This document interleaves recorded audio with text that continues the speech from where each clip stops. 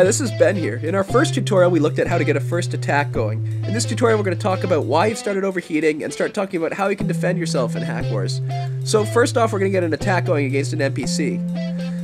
Now, I'm just going to skip ahead a second, and we're going to see what happens after a few seconds, because what's going to happen is the NPC, like in other games, is going to attack us back. Now, what's this going to do? The health on our attack port should start going down, which we see right here. So, what does this do? As we're attacking, if the health goes down on our attack port, we're going to see that the CPU load associated with the attack goes up. If this ever goes above 100%, we overheat. So I'm going to heal so that I can try to win this fight. But one important thing that we can keep in mind is that, like in other games, just because I've stolen a file or stolen money from someone's bank, it doesn't mean that the NPCs stopped attacking me. They're going to continue attacking me until they're done killing my port. So what we have to be careful of is to always keep an eye on our health and to make sure that we don't launch an attack when it's fairly low, because this will cause us to instantly overheat, because, as I said, you only overheat if you're attacking and your attack port's health is low. So I've just finished my attack after healing a few times. I'm going to take this file. Now I'm going to show you exactly what happens if I were to launch another attack immediately with my health fairly low. What we should see is that my computer overheats. So I'm just going to go ahead right now and launch another attack.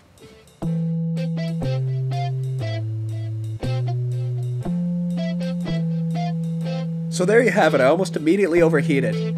Now, what's a good way to protect against this? One, we could have waited until our port was healed again, so we waited until the NPC finishes attacking us, gets bored, and we heal.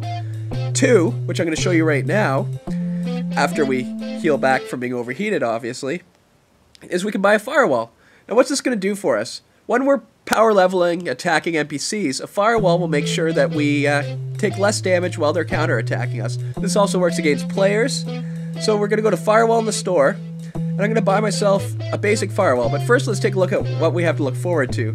At higher levels, firewalls can do damage to opponents trying to attack your port. So without doing a counterattack, you can just deal them a bit of damage. And they also start to stop more and more damage the better the firewall you get. But we're just going to get the first one because we don't have $3 million right now. So I'm going to buy that. And now what I'm going to do is I'm going to install this on my port. So I'm going to put it on my attack port. This is best for starters because it will reduce the amount of damage that my attack port takes while I'm attacking an NPC. So what we're going to do is we're going to click on the port's firewall icon, click replace firewall, and we're going to install the firewall we just bought. Now, like everything in HackWars, there's a CPU cost associated with this. So we see it went from 20 CPU to run this attack port to 24. This is because of the firewall we just installed. So anyways, what I'm going to do now is get another attack going. And what we should see when we finally get counterattacked, we'll have to eyeball it a bit, but we should see that we take a bit less damage. Alright, so coming back, we should see that our damage goes down a bit slower as I get counterattacked. And you know what? It seems to be. Also, we'll notice that I get experience every time it stops damage. This is how you get firewall experience. The better your firewall level, the better the firewalls you can buy from the store. So you'll be able to stop more damage and do neat stuff as you level it up. So this is good to do. So this is all well and good for when we're power leveling attack. It means that we overheat slower, which is great. But one thing I want to point out about HackWars gameplay is this. Your computer can be attacked without you being online. So it's up to you to set up automated defenses to keep track of who's been doing mean things to your computer, and you can even eventually set it up so it counterattacks them. So basically your computer can defend itself when you're not around to do it for it. So how do we do this? We do this with another type of program, not the ones we install on our ports. We do it with something I call watches. So, I'm going to buy myself a watch from the store. We install this to look at certain events that happen to your computer. So basically you set up an AI for your computer. So we're going to go to watches, and I'm going to buy something called a health watch.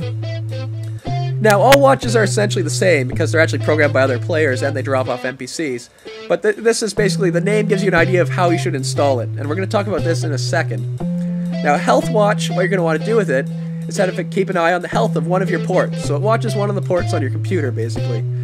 So I'm going to go to the watch manager, which is slightly different than the port manager, but the watches we install do cost CPU, like ports. So there's still this idea of you always have to balance the amount of CPU you're using. And as you buy better CPUs, you can do more interesting stuff with watches, have more programs going, and have better firewalls. So this is important to notice. So anyways, I'm now going to install this watch I just bought. We're going to notice that there's three types of watches we can choose from. There's a health watch, which keeps an eye on the health of your port. There's a petty cash watch, which keeps an eye on the health or the amount of money in your petty cash. And there's a scan watch that keeps an eye on whether or not your computer's been scanned. So, what does this mean? A health watch will fire when your health goes below a certain point, and then you can say counterattack your opponent, or just keep an eye on their IP, so that next time you log on your computer, you can see what IPs have attacked you. This is great. A petty cash watch keeps an eye on whether your money goes above a certain amount, so you can keep an eye on whether you've gotten your daily pay, someone's transferred you money, and you can even automatically deposit it eventually. A scan watch finally keeps an eye on when someone hits the scan button on your computer to check what ports you have. I'm going to give you an example of the neat stuff you can do with this in a bit, but this is basically what we have to keep in mind. So anyways, we're going to pick the port we wanted to watch, and the type it is. So it's a health watch, the one we just bought. So we pick health from this pull-down menu, which means it's going to keep an eye on one of our ports' health. Then we're going to, after we pick that, we're going to have to pick which port we wanted to watch. I think my attack's port 2. Just let me check. Oh, actually, it's port 1. So we have to keep an eye on this. We can change it after the fact, but I'm going to change it down to port 1 and install the watch. So there you have it. It's in the watch manager now. What do we have to keep in mind? We can see it's a health watch. This is first thing to notice. And now we're going to set the health value it fires on using set health value. I want it to fire as soon as I start taking damage. So if I go below 99 health on my port, it's going to fire.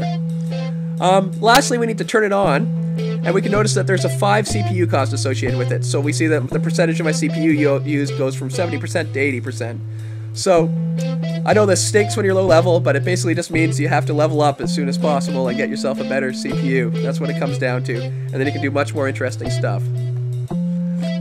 One other thing we should keep in mind about watches is that we're going to get experience for them whenever they fire. So if we get money in our bank and the one fires, we'll get experience for that. If our health goes below the point and this one fires, we'll get experience for that. So anyways, what I'm going to do now is I'm going to start an attack on an NPC and we're going to see the watch fire.